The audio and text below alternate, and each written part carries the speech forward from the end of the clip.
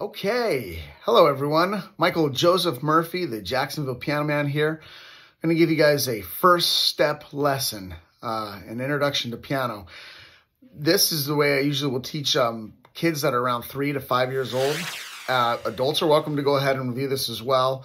But for other music teachers out there, this is kind of the route that I take with taking a young one who really doesn't understand much even about reading and writing or the directions, and a way to kind of draw them in. I definitely, when I talk to younger children, and you've heard it said before, but I like to get down on my knees and get down below them rather than be up above them. So that way they feel much more engaged and it's not as intimidating. So when you do talk to them, make sure you get down low instead of stand up and look down on them. All right, whenever you're going up to the piano, what you're looking for is the pattern. The pattern is 2 black notes, 3 black notes. That's it. So music is really only this big. It's the 7 white notes, which are the 7 letters, and the 5 semitones, the black notes. That's as big as music is right here. All we do then is we move it up higher, and we move it down lower. So music is only this big. When you want music to go up, we go to the right. When you want music to go down, we go to the left. So make sure you do understand the difference between right and left, okay?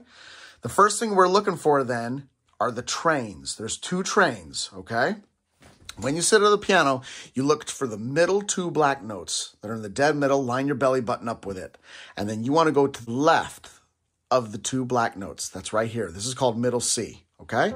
So any place that's the white note that's left of the 2 black notes is a C, and you can go and identify and look for them. Look for any C that you can find on the piano. Then to the left of the 3 black notes, we have F, and you want to go ahead and find any of the Fs on the piano. Then we want to go ahead and identify the 3 letters that are on the C train.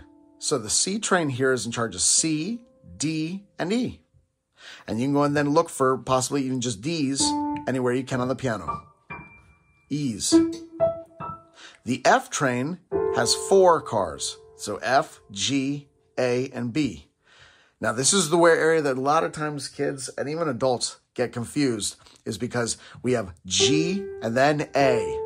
And often, especially whenever students and piano players look down, they start to think, oh, it's A then G, because that's the way the alphabet goes. Do not get confused with that. Make sure that right here where the alphabet flips over, it is always G, A, G, A, G, A. So now we have our 2 trains, our C train and our F train. The next biggest thing to do a lot of times, because kids, are so young, and are still learning, their letters, but also we're trying to get them to move their fingers. So simply put your right hand so your thumb is on middle C and line up all other fingers on your notes. That's 5 notes for 5 fingers. And then make sure you do review also that your thumb, your pointer, your middle finger, your ring finger, and your pinky are finger numbers 1, 2, 3, 4, 5. When you put your thumb on middle C, we also now have note numbers. 1, 2, 3, 4, 5, 6, 7, 8. Okay? So you want to get really used to being in the C position where the 5 fingers line up with the 5 note numbers. The next thing is to make sure that your hand is flat enough that you can support a glass of water on it. You want to relax. Breathe. This is huge. Relax. A lot of times our hands will be tense. They'll be holding their fingers or maybe even pulling down. Relax. Shake it off. Hold your hand up. Make sure your hand is flat and just gently press down into the notes. And when the note goes down, let it come back up. So we're just going to do 1, 2, 3, 4, 5. Let the notes then come right back up. Okay? A lot of times younger kids maybe struggle with activating all 5 fingers, which even adults tend to, because as human beings, we pretty much use our fingers to do this and our thumbs to do this. So we're very used to doing that. But when it comes to engaging individual fingers, our brain's not quite used to it yet. So we got to start to make that connection. And the way to do that is what I like to call the note number game. So all we do is just go and put your right hand in C position and engage the notes and come up with your own patterns. I'll go and give you a few right now, but eventually come up with your own patterns. It actually helps with improvisation, making up your own stuff. Whatever the pattern is you play, I recommend doing 4 to 10 times and then work on playing them soft, loud, and then fast. So if I say pattern 1, 2, 3, I'm going to go soft. 1, 2, 3, 1, 2, 3, 1, 2, 3, 1, 2, 3. I can play it loud. And I can play it fast then. Okay?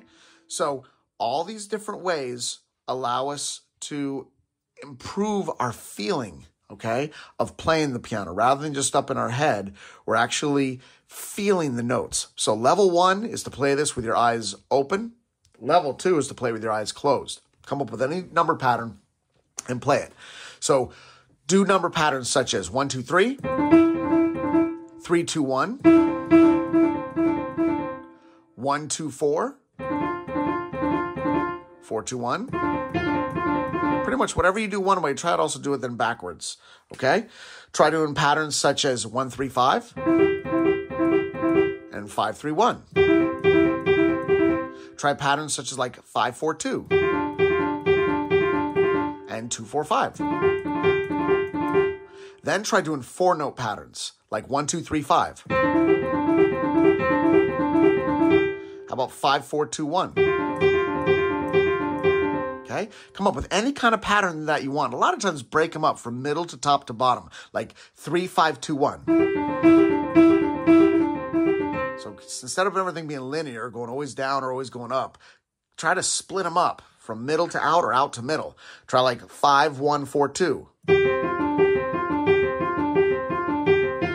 These are great little patterns just to over and over. You can then up it to 5 notes or 5 numbers or 6 numbers, as many combinations as you want. And just what you're working on doing is playing the pattern, but getting it to where the muscle memory kicks in. The muscle memory. So that way you're not having to sit there and think about it anymore. You just feel it. I recommend to my students watching a like Mickey Mouse episode or something like that takes 2 or 4 minutes to watch while you sit there and just do. And just watch the whole time. Watch a movie. Get that muscle memory in there, okay? And then the final thing that I'll usually do with younger kids with this is let them go and play like 2 songs. I'll write up the number pattern for them. For instance, Hot Cross Buns. I'll also maybe make a number pattern for Twinkle, Twinkle, Little Star.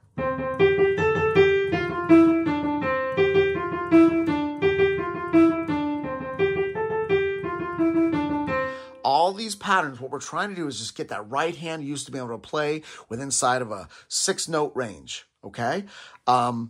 You then also, of course, can do this with your left hand and just apply the same method. Hope this helps.